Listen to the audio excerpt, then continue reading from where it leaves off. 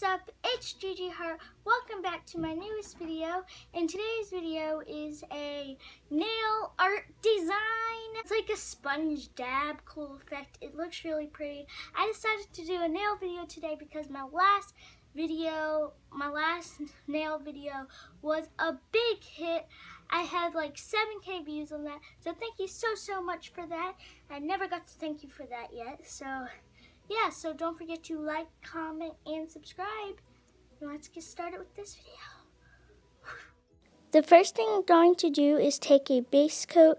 I have a base coat, but the sticker fell off because it's old. But if you don't have a base coat, then you can easily just use a top coat. Then just apply that to all your nails.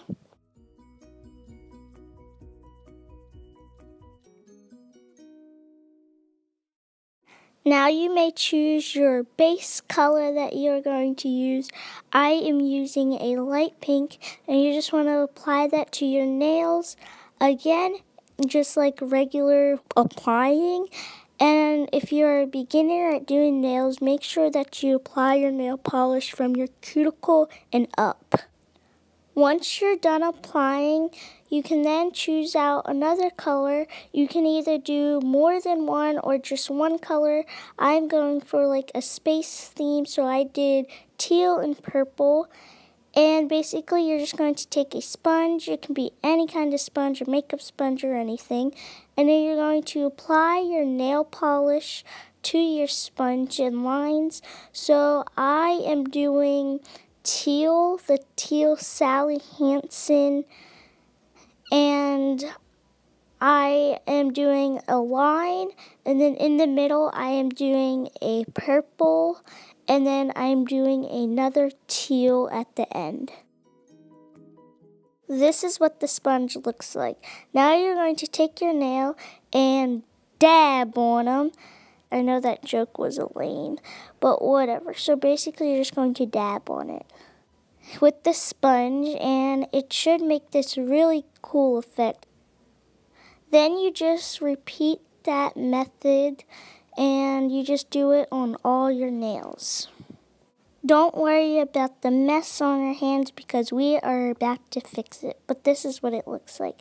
Then you're going to take some nail polish remover and a Q-tip, and you're just going to clean up your edges and around your fingers. After you are done cleaning up, you're then going to take some top coat and apply it to all your nails. Okay guys, that was it. I hope you enjoyed, and this is what the finished product looks like. They're nice and shiny and pretty, and I really hope you like this video as much as you liked the 4th of July nails video that I made 2 years ago. Okay guys, that was it. I hope you enjoyed, and I really hope you enjoyed this video as much as you enjoyed the last nail video. And don't forget to like, comment, and subscribe if you are new. And don't forget to go check out my last video or any videos that you haven't seen of mine.